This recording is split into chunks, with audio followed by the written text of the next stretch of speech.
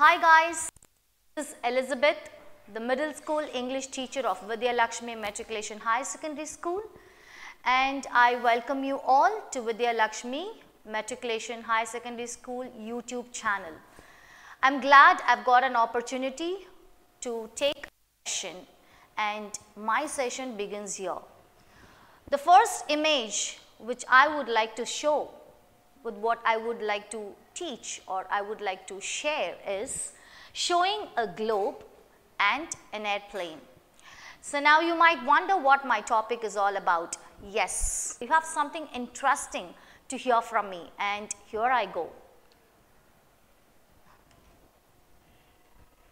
Well, we must go beyond textbook, go out into the bypath and untrodden depths of the wilderness and travel and explore and tell the world the glories of our journey. I repeat, the image what I show is we must go beyond textbooks, go out into the bypaths and untrodden depths of the wilderness and travel and explore and tell the world the glories of our journey. This quote is quoted by Mr. John Hope Franklin. You might wonder, what connection do I have in relation to the things which I'm going to share you all? Yes, I have a connection, and that is we are going to learn about, or we are going to hear something about travel. I hope everyone would enjoy to hear a lot about travel. Yes, and we are going to know first of all what travel is. Travel is a movement of people between distant geographical locations. Travel can be done by foot, bicycle, automobile, train, boat, bus, airplane, ship, or any other means. And you can even go with or without your luggage, and can be one way or around the trip. So here this is the meaning of travel which I would like to concentrate for today's session. And the next slide of mine says that why do we have to travel? Yes, we are going to know what is the importance of travel. Yes, we have many reasons to know why we are going to opt travel and why travel is important. The first thing which I would like to show is travel, it's a sort of freedom. It shows or it gives you a feel that you've got freedom to travel anywhere as you opt or you prefer. And this travel is even something which gives us knowledge, and it is something which makes even connections. Travel is making connections. It connects us to different places, to different people, to different traditions and whatnot. Everything is done through travel. And the next thing which I would like to share is travel is something where you taste something great. Every country has its own way of eating stuff or eating style. So here you even get to know about those different yummy tasty things of different cuisines, okay. Travel is creating memories. It even creates memories. Travel is even giving you mental peace, which is the most important, because we travel to get even peace and to just keep ourselves from a busy or stressed life. And the next thing which I would like to again add on is travel, it's help you to grow your sense of achievement. It even helps you to increase your positive emotions. It helps you to support the meaning of your life. It increases or engages in the present moment. So here I think we have discussed a lot about the importance of travel or the benefits of traveling, okay.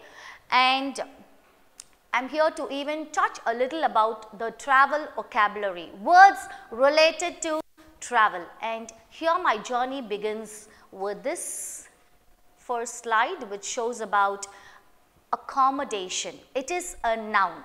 The first vocabulary which we are going to learn, as I'm sharing a lot of information about words related to travel, the first word which I would like to introduce in relation to travel is accommodation.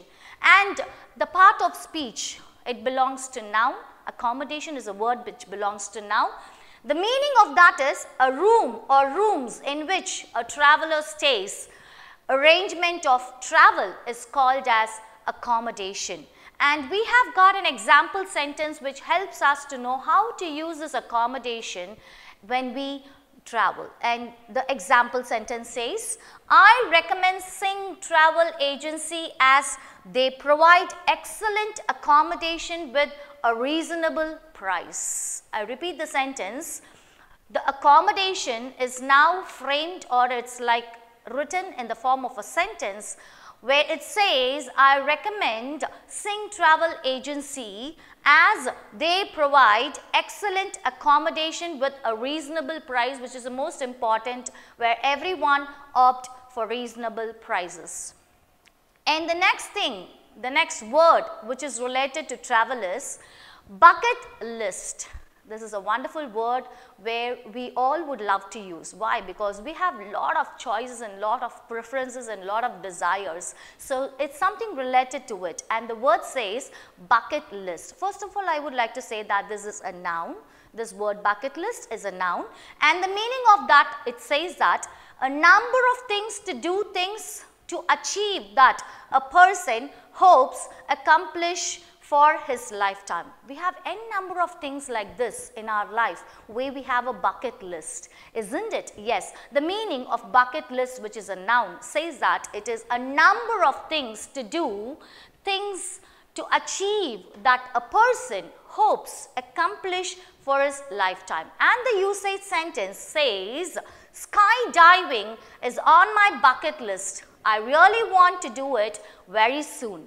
I repeat, when you use bucket list in the form of a sentence, how do you have to use it? You need to say that skydiving is on my bucket list. I really want to do it very soon.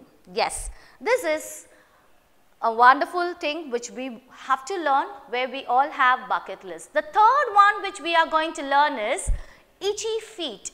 It's a phrase. I repeat, the third vocabulary which we are learning or which we are knowing regarding words related to travel is itchy feet, which is a phrase. And the meaning of that is a person, if a person has itchy feet, it means he has a strong desire to travel. I repeat the meaning of itchy feet, which is a noun, by stating that if a person has itchy feet, it means he has a strong desire to travel. And the usage sentence or the example sentence helps us to know how to frame this itchy feet now, a phrase in the form of a sentence by stating that the travel I had in India gave me itchy feet that I wanted to travel more. It had created a sort of desire or a passion that you need to travel to India, where you have a lot of sightseeing places in India. So here the example sentence states that the travel I had in India gave me itchy feet that I wanted to travel more. Yes, and the fourth vocabulary which we are going to learn is a tourist trap. It's a noun. The previous vocabulary which we learned was a phrase, and this is a noun.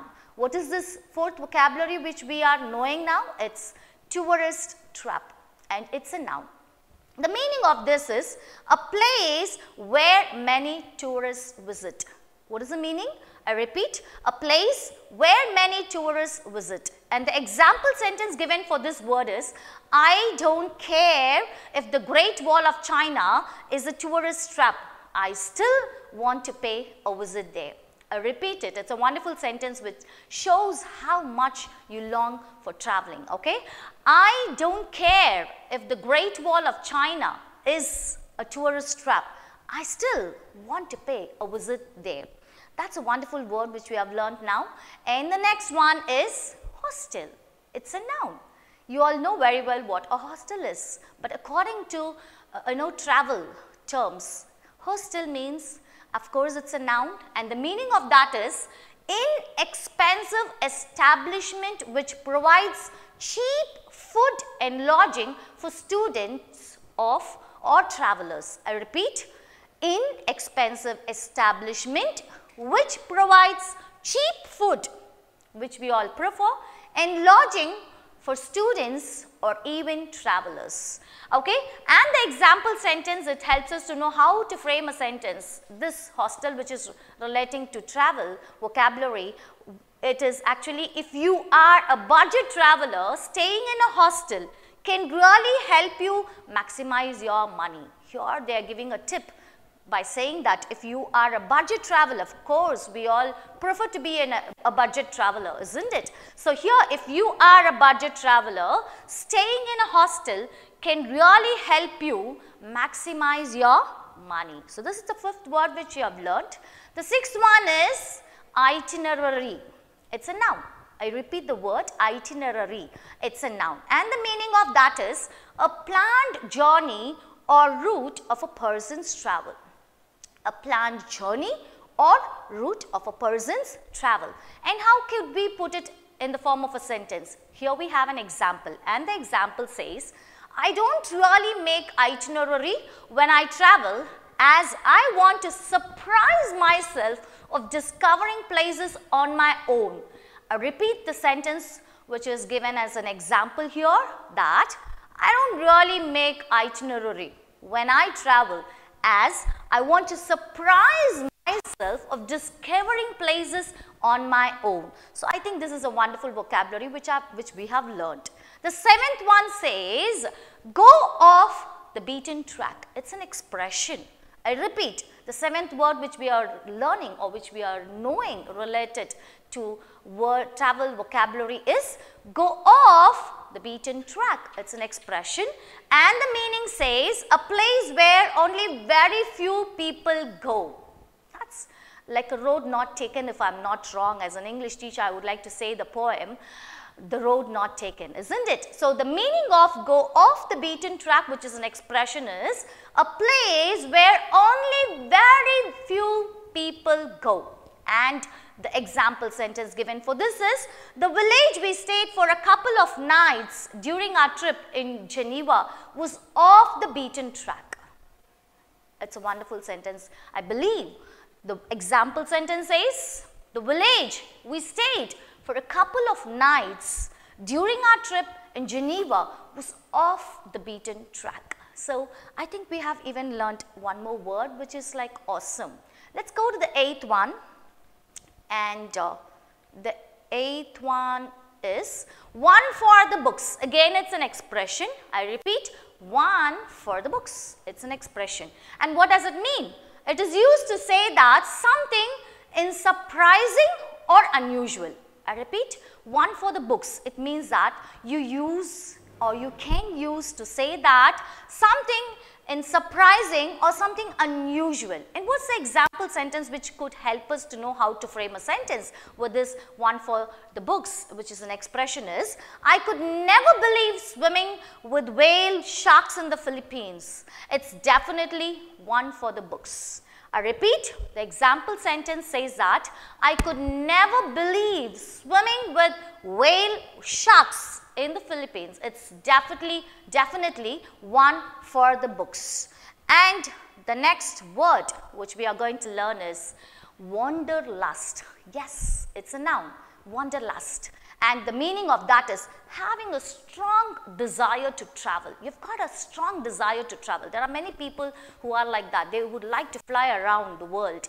Their ambition might be that they are much focused, and their target or their ambition is to just go travel around the entire world. So people who have that sort of intention or a desire can use this word related to travel vocabulary, that is wanderlust, which is a noun. And the meaning says you've got a strong desire to travel. And the example sentence given here is, young people nowadays are undeniably pursuing their wanderlust, as they usually believe that life should be enjoyed through traveling. I repeat the example sentence, which is apt and which is right, well said. Young people nowadays are undeniably pursuing their wanderlust, as they usually believe that life should be enjoyed through traveling. That's a wonderful sentence which is really true. Let's go to the last one which is there in the bucket list of mine, and that is campground or campsite. Most probably you have these terms in defense, right? You have a campsite. The 10th word which we are learning is campground, or otherwise called as campsite. It's a noun. I repeat, it's a noun. And the meaning of this vocabulary, 10th one, that is campground or campsite, is a place where people can camp when on holiday. What is the meaning of this? It's a place where people can camp on or camp when on holiday. And the example sentence says, what I like the most about spending the summers in British Columbia is its many beautiful family campgrounds. It's true, even I have a desire to do that. What is this example sentence saying? What I like the most about spending the summers in British Columbia is many beautiful family campgrounds. This we need to note, it's family campgrounds. Fine, I think my session is going to get over with this. I've got one thing for me to show, and that is we are going to learn a word of the day today, which is related to travel again. I am just sticking on to my word, which is related to travel. And what is that word? It's peregrinate. What do you mean by peregrinate, which is a verb? It means that you travel or wander from place to place, especially on foot. You travel by foot. That's the meaning of this. You travel or wander from place to place, especially on foot. And what are the synonyms of peregrinate, which is a verb? It is journey, gallivant, ramble, roam, wander, maunder, track, hike. I repeat, the synonyms of peregrinate is journey, gallivant, ramble, roam, wander, maunder, track and hike. And how could you use it as a sentence? You can use by taking this as an example. The best experience of solo traveling comes when we peregrinate the uncharted territory. I repeat, the best experience of solo traveling, going alone, is the solo traveling, right? So when you are experiencing this solo traveling, which comes when we peregrinate the uncharted territory, which is traveling or wandering from one place to another place, especially on foot, then you can use this word peregrinate. I hope you all like the word of the day which I have told regarding travel, and I have a last quote which I would like to say. It says that traveling, it leaves you speechless, then turns you into a storyteller. Repeat my quote which I would like to end my session by saying that traveling is something, it leaves you speechless and then it turns you into a storyteller. Let us all travel, let us all become speechless, let us become storytellers. With this, I would like to end my session for today by saying that traveling is going to make me speechless, it's going to turn me into a storyteller. Let's all become storytellers by traveling. I hope I have just filled this day, or I've just made your day by sharing a little with what I know. Thank you so much for giving me an opportunity. Again, I say please see and subscribe the Vidhyalakshmi Matriculation YouTube channel by seeing a lot and learning a lot, where we share a lot. Thank you so much, guys. Take care and have a good day.